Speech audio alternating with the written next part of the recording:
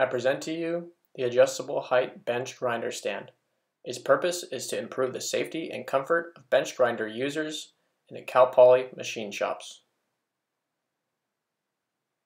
The power supply on the back of the stand plugs into the wall, converts 120 volts AC to 12 volts DC, and powers a strong and robust linear actuator which quickly moves the stand up and down.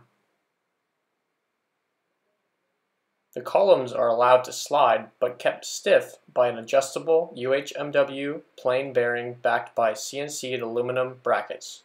The preload on the bearings can be adjusted with an Allen wrench. To adjust the stand, the user simply presses the mounted rocker switch up or down.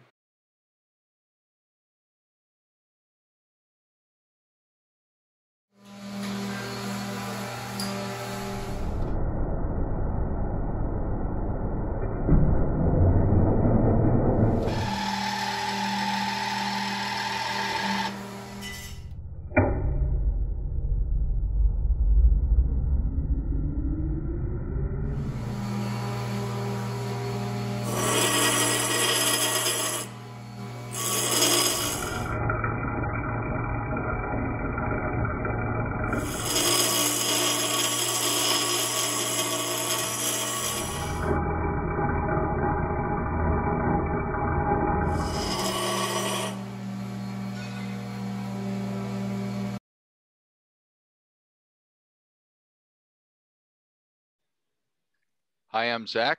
Joining me is Mike, Dan, and Joe. We are the Adjustable Height Bench Grinder Stand Senior Project team, sponsored by Mr. Jim Collins. Our project goals were to design and build an adjustable height bench grinder stand that is affordable, reliable, and fast and easy to use. The stand will serve to improve the safety and comfort of students in the Cal Poly machine shops. In choosing how we would get the stand to move up and down, we consider using hydraulics, pneumatics, a counterbalance system, and an electric linear actuator. We chose to use an electric linear actuator because of its simplicity, reliability, and low cost. A spinning bench grinder can cause a lot of vibration, so having a stand that can isolate the vibration is critical for providing a positive user experience.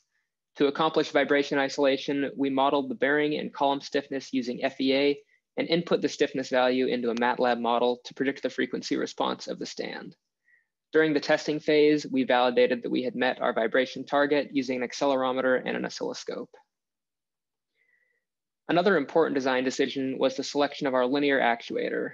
We needed an actuator that was both powerful, cost-effective, and rugged enough to survive in a machine shop environment. The Electrac HD actuator from Thomson Linear fulfilled all these requirements and now lies at the heart of our grinder stand. I'll be discussing the manufacturing and testing process for this project. On the slide in front of you, you can see some of the stand's components with the respective manufacturing processes. Any two-dimensional parts were cut on the water jet and finished on a Bridgeport, while any more complex 3D components were CNC milled.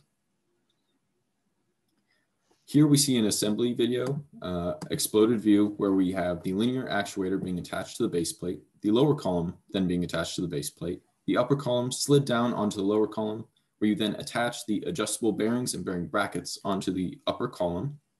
Then the upper plate will be attached to the linear actuator, and the upper column slid up to the upper plate and finally mounted.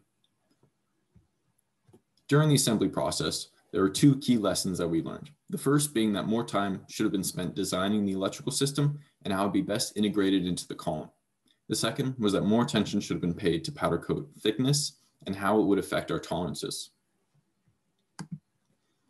To verify this design, a series of tests were performed, and some of which are provided on this slide.